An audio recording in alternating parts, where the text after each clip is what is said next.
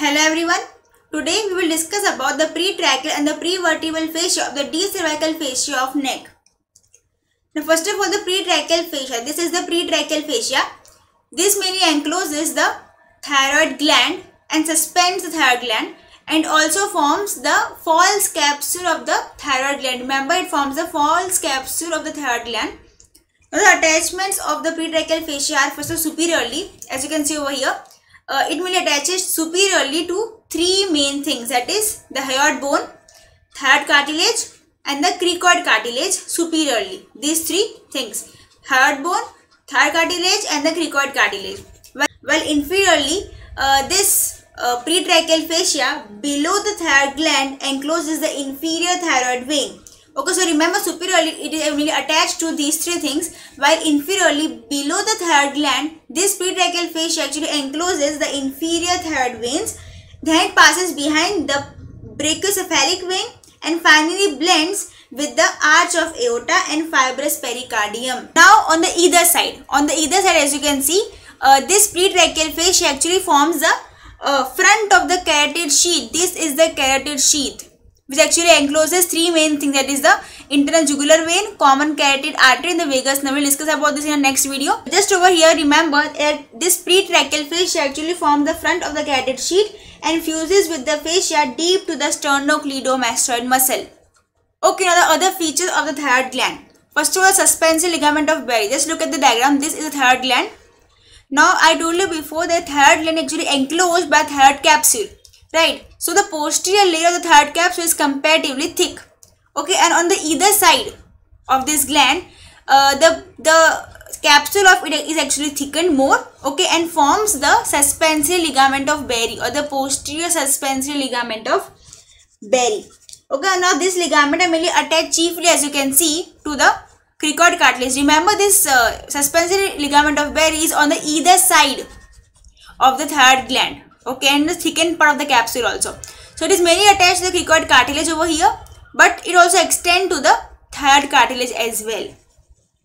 Now, one more important thing about the pretracheal fascia is that it provides a slippery surface for the free movement of the trachea during the swallowing. As you can see in this diagram, this pretracheal fascia actually covers the trachea and the esophagus also. So because of the slippery nature of this pretracheal fascia, it provides a slippery surface for the free movement of the trachea during swallowing. Okay, so two main important features, ligament of Berry and the slippery surface for easy movement of the trachea during the swallowing purpose. Now the clinical aspect of the pretracheal fascia. Now any kind of neck infection that occurs in front of the pretracheal fascia, just look at this diagram over here. Suppose any kind of infection occurs in front of this pretracheal fascia, so the bulging out will be occur in the suprasternal area or extend down in the anterior mediastinum. Remember, if any kind of infection occurred in the front of this pretracheal fascia, so the bulging out because of the infection will occur in the suprasternal area or the anterior mediastinum. Now next thing is that when you deglutinate anything, okay, so what happens if you are having thyroid gland swelling? So this thyroid gland swelling and the thyroid gland itself, okay, will actually move along with the deglutination. Why? Because the thyroid gland is actually attached to the cartilage of the larynx with the help of ligament of Berry. So as because of this attachment by the ligament of Berry between the thyroid gland and the cartilage of the larynx, there is movement of the thyroid gland and its swelling while deglutination. Now the prevertebral fascia. Now this is the prevertebral fascia. Now this prevertebral fascia actually forms the front of the prevertebral muscles. Prevertebral muscles are scalenus anterior, scalenus medius and the scalenus posterior, right? And it forms the front of these prevertebral muscles and also forms the floor of the posterior triangle of neck. Now the attachments and the relations of the prevertebral fascia. Now first of all, superiorly it is mainly attached to the base of the skull. Over here you can see this is the prevertebral fascia. So it is attached to the base of the skull, right? And inferiorly over here it extends up to the superior mediastinum, where it actually divides into its two main layers, that is the anterior layer and the posterior layer. This anterior layer actually known as the alar fascia. Okay, and this alar fascia, the anterior layer actually blends with the buccopharyngeal fascia, and the posterior layer actually attached to the anterior longitudinal ligament and to the body of the fourth thoracic vertebra. So remember, this prevertebral fascia actually superiorly attached to the base of the skull. In the inferior lead actually goes up to superior mediastinum, where actually splits into two layers, anterior or the alar layer and the posterior layer. Anterior is actually attached to the buccopharyngeal fascia, but the posterior layer actually attached to the anterior longitudinal ligament and the fourth thoracic vertebra. Right, now anteriorly it is actually separated from the pharynx and the buccopharyngeal fascia by the retropharyngeal space. This is the retropharyngeal space. Okay, so the prevertebral fascia anteriorly, as you can see over here, this is the sagittal section, and this is the cross section of the neck, right? So over here, this is the prevertebral fascia over here. This blue is the prevertebral fascia. Now this actually splits into anterior and the posterior. Anterior one is known as the alar fascia. Alar fascia actually attached with the buccopharyngeal fascia or in relation with that, right? Now this prevertebral fascia anteriorly actually separates from the pharynx and the buccopharyngeal fascia by the retropharyngeal space. This is the retropharyngeal space over here, and over here is this retropharyngeal space.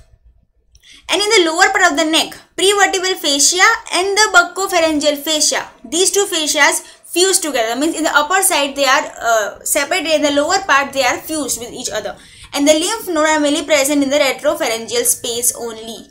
Okay. Now on the lateral side, the prevertebral fascia lies deep to the trapezius muscle and is attached to the fascia of the sternocleidomastoid muscle. Now some of the features of the prevertebral fascia.